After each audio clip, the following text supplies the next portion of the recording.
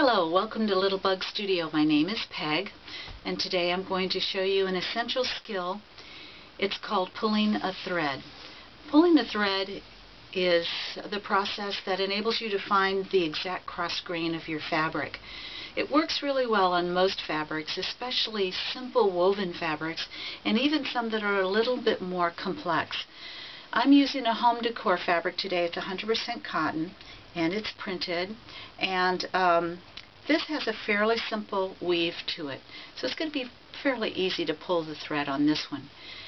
I'm using it for a home decor project, but you may be working on a dress or a blouse or whatever project where you want to make sure that you know which way the grain of your fabric is going. On the sides of this fabric is a white band. This is called a selvage, and there's one that runs parallel to it on the other side, and the fabric comes off the loom like this. So the threads that are parallel to this selvage is called the grain of the fabric. The ones that go across is called a cross grain. And in a perfect world, the cross grain and the grain are at a 45-degree angle, perpendicular. Not 45, 90-degree angle, perpendicular. Let's make sure that we're on the right track. So here we go. So if you have a piece of cut fabric and it's a little uneven, a good place to start is about a ½ inch from the top of your cut edge. So I'm going to lower the camera so you can see this a little bit better.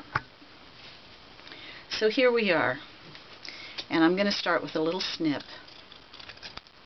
And in doing that snip, I'm going to start pulling a cross grain thread loose. And here you can see this little thread right here. It's a cross grain thread, and I'm going to gently hold it and pull on it. And as I pull it, the fabric's going to gather a little bit. And you may be able to pull a thread for quite a distance. Generally, you can go maybe 6 or 7 inches before the thread will break, maybe even a little bit less. There, it broke. So I'm going to straighten that out. And of course, when I do, there is a tiny line where I pulled that thread.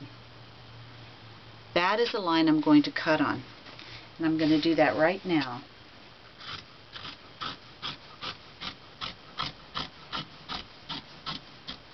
And I was able to get through about 13 inches.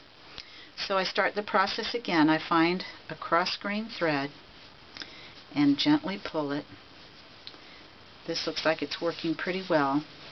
There are some fabrics that are harder to pull, and if you find that it's virtually impossible to pull, that's probably a good thing, because if it's impossible to pull, then you can feel comfortable just cutting it perpendicular to the selvage, and you should get a good drape of your fabric. Once again, pulling my thread. I didn't get as far this time. Let's see how far I get now. Okay. Alright. Cutting a little bit more. Okay.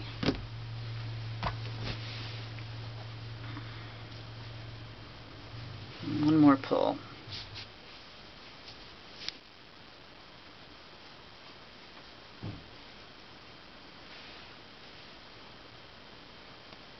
Okay, this one's going to be a little stubborn. Come on, you. Okay.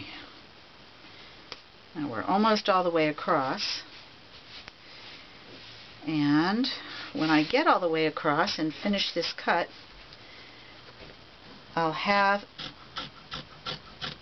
a neat and accurate cut on the cross grain, and when I lay it on my gridded table, I'll be able to tell if the cross grain and the grain are perpendicular to each other. If they're not, then you'll take steps to straighten that grain, and that will be in another lesson. There you go. So again, I'm Peg. Thank you very much for joining me.